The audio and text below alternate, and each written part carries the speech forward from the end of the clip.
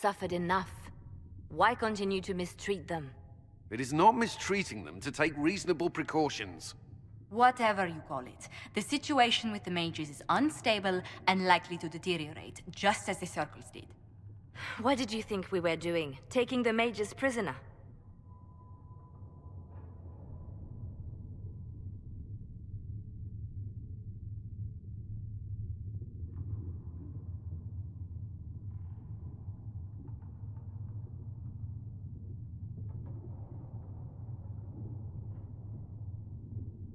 These mages seized Redcliffe and threw out its people.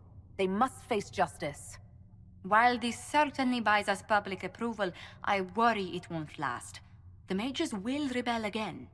Enough arguing. None of us were there. We cannot afford to second-guess our people. The sole point of the Herald's mission was to gain the mages' aid, and that was accomplished. The voice of pragmatism speaks. And here I was, just starting to enjoy the circular arguments. Closing the breach is all that matters.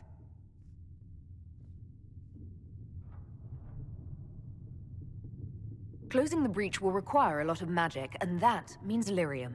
I have contacts who can help. Contacts meaning smugglers? Send them word. We need every advantage. We have legitimate lyrium supply lines already. And they don't need to hear of this. Keep it under the table, and I'll do what I can to quiet rumors. We should look into the things you saw in this dark future. The assassination of Empress Celine. A demon army. Sounds like something a Tevinter cult might do. Orlais falls, the Imperium rises. Chaos for everyone. One battle at a time. It's going to take time to organize our troops and the mage recruits. Let's take this to the war room. Join us. None of this means anything without your mark, after all. And I'd hoped to sit out the assault on the breach. Take a nap, maybe go for a walk. What is it they say? No rest for the wicked. Meet us there when you're ready. I'll skip the War Council, but I would like to see this breach up close, if you don't mind. Then you're staying? Oh, didn't I mention? The South is so charming and rustic. I adore it to little pieces.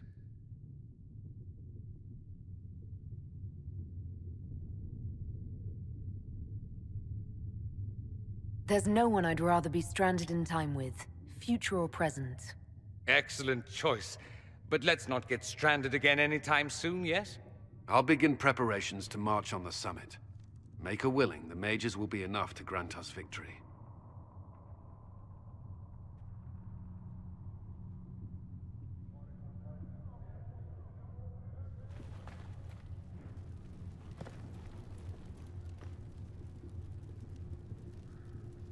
So Fiona and her malcontents are finally under proper authority. That's an excellent beginning, my dear. We will have to discuss how to administrate this new asset. Cullen doesn't have enough Templars to handle incidents. Some of the rank and file need to be trained.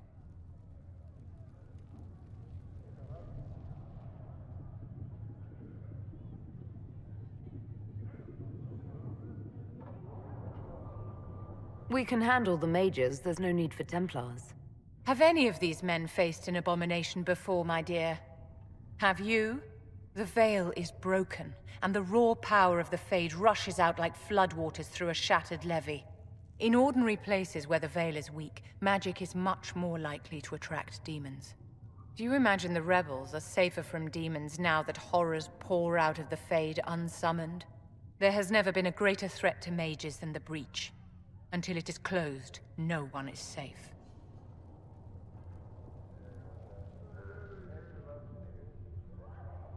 When you say mages are a danger, are you counting yourself? Of course I am, my dear. Every mage who joins the cause is taking a calculated risk, whether they know it or not. Magic is dangerous, just as fire is dangerous. Anyone who forgets this truth gets burned.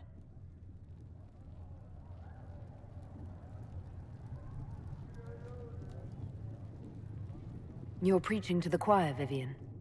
Tell me something. You said once that you wanted to change things. What future would you build for mages?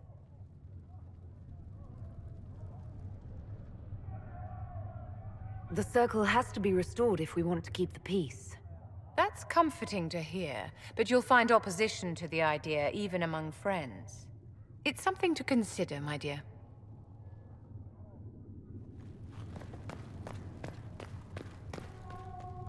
The Inquisition appreciates your assistance in this matter, Lady Corbin. And my miners appreciate your business.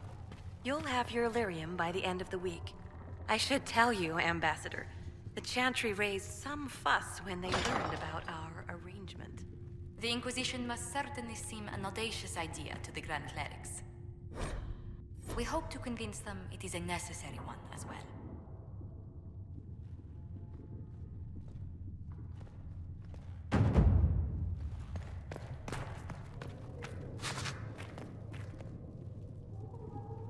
I'll take my leave. Good day. Who is she, Ambassador? A merchant. I thought we should reach out to the dwarves to secure lyrium for the Inquisition's mages. According to Lady Corbin, it raised the ire of the Chantry. How? Access to lyrium makes us rather more formidable than anticipated. We're becoming a challenge. Sadly, the remaining Grand Clerics appear to be consolidating the Chantry's power, instead of comforting the masses.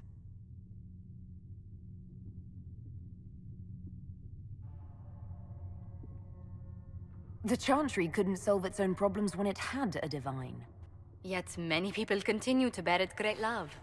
We will not benefit from its decline. Little but the Chantry ties Orlais, Nevarra, Ferelden, Antiva, and even Rivain to a common cause. Has the Chantry truly promoted such peace? Andraste's chant is familiar across kingdoms, a source of many shared customs. That is the crucial point. Common ground is the start of all negotiations.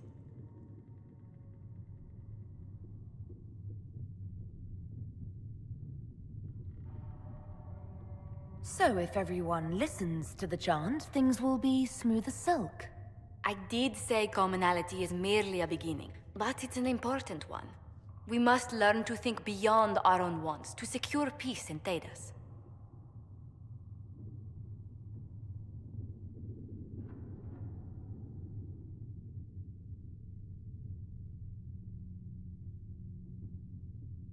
How did someone so lovely and selfless go into Orlesian politics, Lady Montelier? Well, that is, really, you give me too much credit. While you're here, I do have a question. The remaining Grand Clerics sent a missive inquiring about the events at the Temple of Sacred Ashes.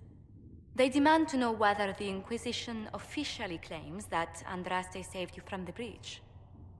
If it were up to you, how would you reply?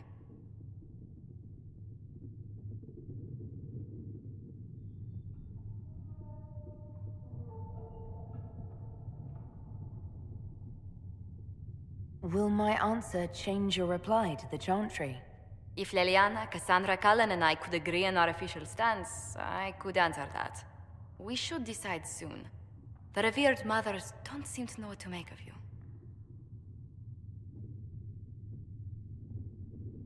I'd tell the Chantry I was saved by circumstance, not divine intervention. Yet as rumors your Andraste's herald grow, the Grand Clerics may not believe such a humble reply. A difficult situation, and I thank you for your answer. A good day to you.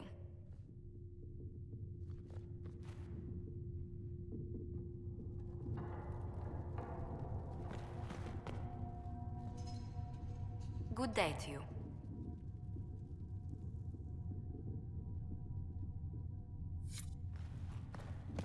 Farewell.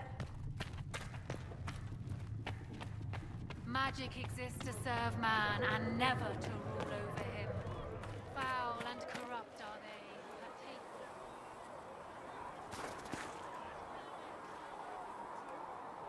Mages.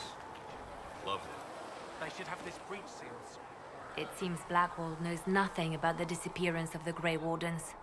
It's a disappointment. I am, however, glad that he is with us, even if he was not what I expected. He seems to be a good man, and his experience will be an asset to the Inquisition.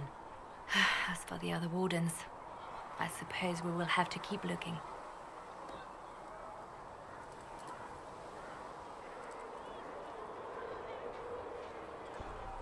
In Redcliffe, you sacrificed yourself so that I could return here. Of course I did. One small life in exchange for a second chance at history. I always loved a bargain.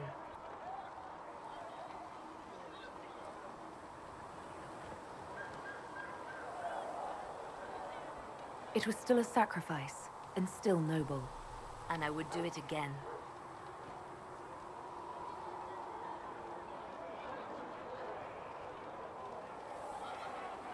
Why do you want me to seek out the rebel mages? Why do you care? I've known mages. Some of them were better people than me. And yet I'm free and they're not. It's not right.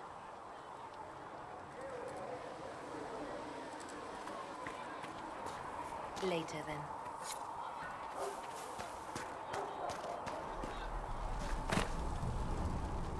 The Mage Rebellion joins the Inquisition. I've got to admit that's a twist I didn't see coming. One thing you saw in the future worries me. I mean, it was all bad. But red lyrium and Ferelden, infecting people and growing out of them, that's bad. Finding more of it really punches a hole in my red lyrium at the temple was a coincidence theory.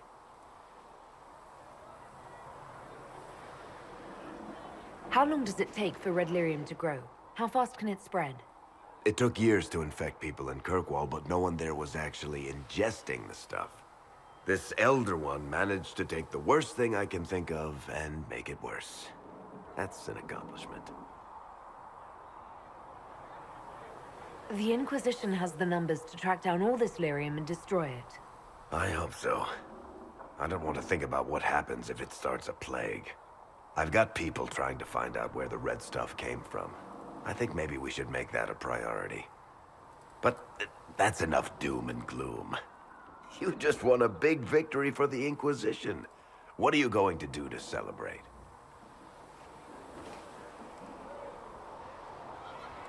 That's a good point. We should celebrate. A banquet. Something like a banquet. Word to Josephine, and I bet she could arrange anything. Things should be calm around here for at least the next hour. Take a moment to enjoy it. If the world's about to end, I'm sure the Seeker will let us know.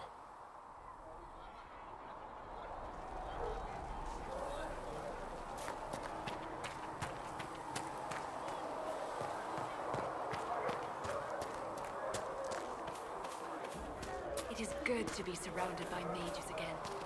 Really? It's a beat.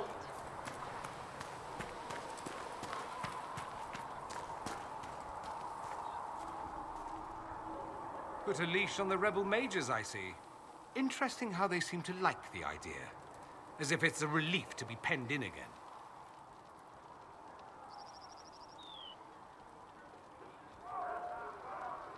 It can't have been easy. Life on the run. Hunted all the time. Better to be in the fold than out in the wilds. For a sheep, that is. It all depends on what you do with these mages later.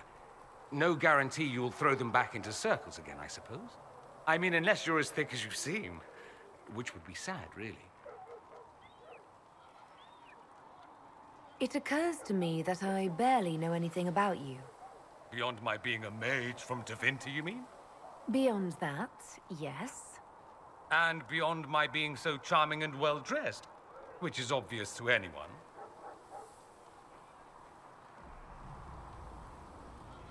I'm well aware of your finer qualities. Believe me. Of course you are. You're a discerning and intelligent woman, after all.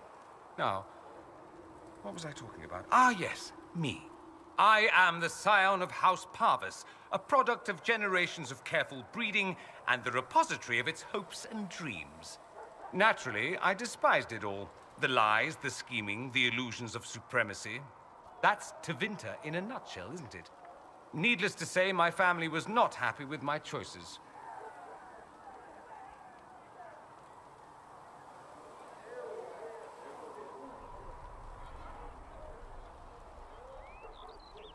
What did you mean by generations of careful breeding? The great families of Tevinter don't have children. They refine traits, weed out the undesirable, and promote the rest. My mother was chosen for my father because magic runs strongly in her blood. Never mind that they loathed each other. They wanted a son who could become Archon to make House Parvis the envy of the Imperium. They got me. A cautionary tale that you should be careful what you wish for. Why would your family be upset with your choices? Because I rejected their idyllic plan. If they had their way, by now I'd be married to some unlucky girl from a powerful family. We'd live in luxurious despair, despising each other as I waited to take my father's place in the magisterium. I declined the honor, and thus it's best I'm far from home. Less of an embarrassment that way, you see? I'm getting the impression that you don't care much for your homeland. On the contrary, I care for my homeland a great deal. There's so much potential. Sadly, we squander it. We refuse to acknowledge how far we've fallen because pretending is easier. We pretend the Qunari can be beaten. We pretend that we're superior to everyone, even our own people. Not everyone feels that way. I don't. Sadly, we're the minority. It just seems... so much of what you say about the Imperium is entirely negative. It might sound that way. For all our faults, my people have many virtues. We are laden with history and culture. Tevinter is where Thedas truly began, remember? We treasure our past and preserve it. You can walk down a side street and find nothing built during the modern ages. And despite appearances, we care. Deeply. About everything. We have no reserve, not in war and not in love. If I truly believed my homeland was beyond all hope, I wouldn't miss it so much. Why remain with the Inquisition? Why not go back to Tevinter? I'm not exactly welcome back home. Not that it matters, I'm quite accustomed to being a pariah. It adds to my charm. I can do more for Tevinter here. If the Venatori succeed, it'll set my homeland back 1,000 years. I'm sure some magisters would disagree, but that's why we kill them. I think I've heard enough. That's too bad. I never tire of talking about myself.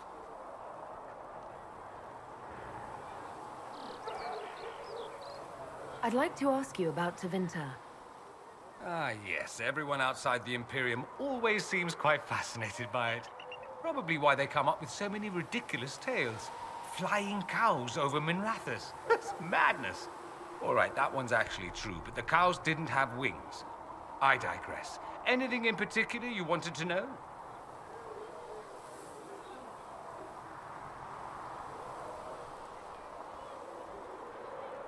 Anyone who talks about the Imperium mentions slavery. It's the center of the slave trade. Ah. That is true. And did you have slaves? Not personally, but my family does and treats them well. Honestly, I never thought much about it until I came south. Back home, it's how it is. Slaves are everywhere. You don't question it. I'm not even certain many slaves do.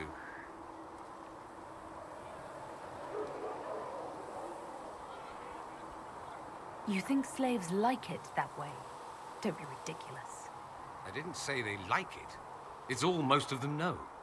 In the south, you have alienages, slums, both human and elven. The desperate have no way out. Back home, a poor man can sell himself. As a slave, he could have a position of respect, comfort, and could even support a family. Some slaves are treated poorly, it's true. But do you honestly think inescapable poverty is better?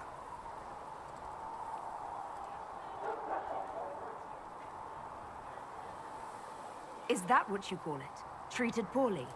Abuse heaped upon those without power isn't limited to Tevinter, my friend. I don't know what it's like to be a slave, true. I never thought about it until I saw how different it was here.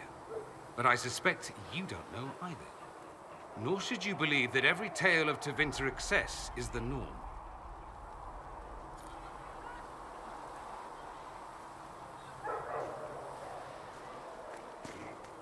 You know where I'll be.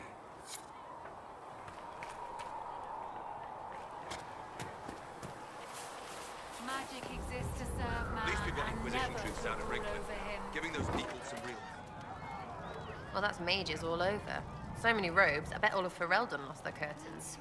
I'll just be the other side of Haven, just in case.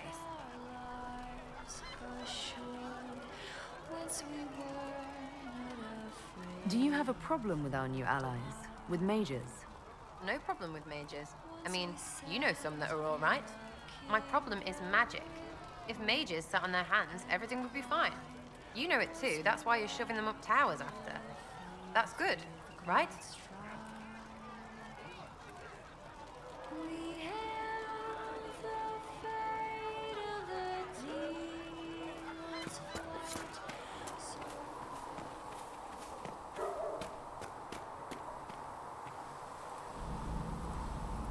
So we have gained the mages. Excellent. They should be able to seal the breach. You are certain you experienced time travel? Could it have been an illusion? A trick of the Fade? Dorian was sure. Impossible as it seems. What an amazing gift. It is vital the Inquisition succeed to avoid the future you witness.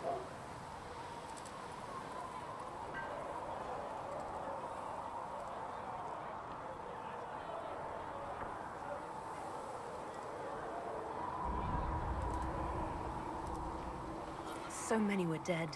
More had been corrupted. Knowing what will happen if we fail. I suggest we not fail. Speaking of which, you should ready yourself. For? This Elder One. You have now interfered with his plans twice. Once at the Temple of Sacred Ashes, and now again at Redcliffe. A being who aspires to godhood is unlikely to ignore such an affront.